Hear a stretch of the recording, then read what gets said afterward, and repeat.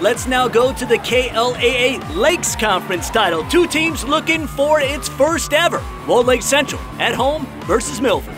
Walled Lake Central won the North Division, already up a game in the far court. After a solid rally, senior setter Riley Kipp gets it to Sophie Colvin, the kill. The West Division champs Milford respond. Good action in front of the net, and the senior Michelle Neighbors the slap down. But Walled Lake Central would pull away in the second. Here on set point, Kipp to the junior Colvin once again. Vikings rolling up 2-0. Walled Lake Central looking for the clean sweep. Started off strong in game 3. Kipp again here to Colvin for another kill. She had a team high 13. Milford wasn't giving up just yet. Maya Z sends it to the junior Megan Wallace. She gets it to go for the winner. But this was Walled Lake Central's night. Kipp with a game-high 28 assists here to the sophomore Mian Weldon. Go ahead and celebrate. Walled Lake Central sweeps Milford to capture KLAA Lakes Conference hardware for the first time ever.